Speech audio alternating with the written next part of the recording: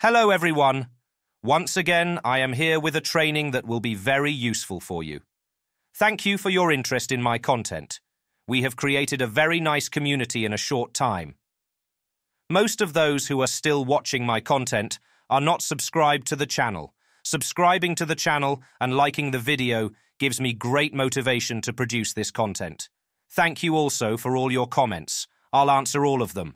Feel free to write your excellent comments.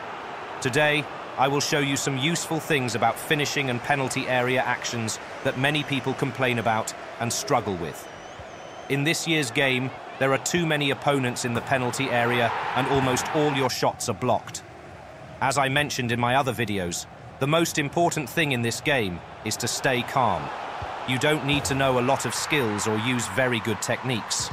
We will just stay calm and work on your opponent, not guessing you. Let's move on to examples. Let's start with a simple example.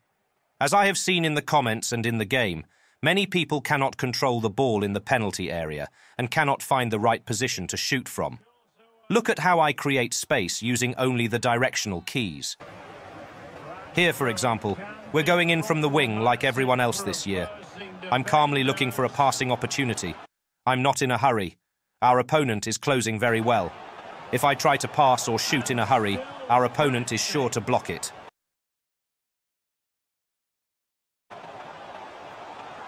I try to annoy and distract the opponent with small, sure passes.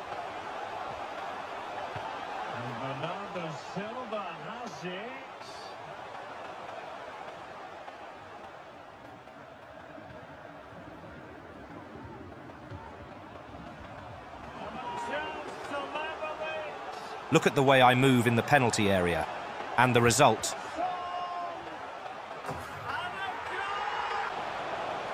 I want to show you something.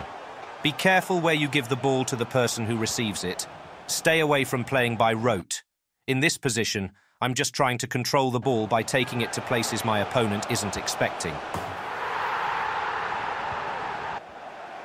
Another very good example. We're behind in the shootout.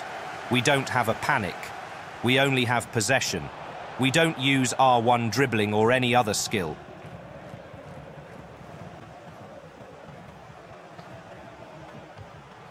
We just try to be patient and keep the ball away from the opponent. And eventually our opponent will get distracted and tired of switching, and we will score the goal. Remember, the more you make your opponent switch, the more space you will find.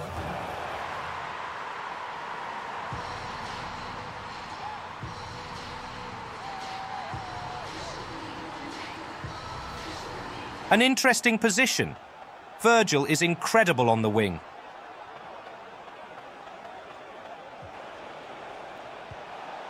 If I shoot at the first moment, it will definitely be deflected. Don't get excited and be patient. You know that if you are in a hurry and excited to score, your opponent will be impatient and excited to get rid of this attack. Let him make the mistake. In this example, we frustrate our opponent so much by not giving him the ball in a short space of time that look what happens. A little power shot fake. Then I just navigate with the arrow keys. Look at the opponent's switching errors. Who do you think is getting excited in this position? Of course, you should favor players with good dribbling skills for this freedom of movement. Another pose, and again, silence. We just go with Griezmann, and we get the goal. A lot of coaching videos talk about R1 dribbling into the penalty area, but when you dribble R1, your player loses his balance, if only for a very short moment, and because everyone uses this technique, the opponents are waiting. R1 dribbling is very powerful, yes, but it can make you very unbalanced in the penalty area. The next video will be about the correct use of the R1 dribble, and then I will explain how to find these positions more easily. What do you do inside the penalty area to score goals? Has this content helped you score more goals? Don't forget to leave me all your questions and thoughts in the comments.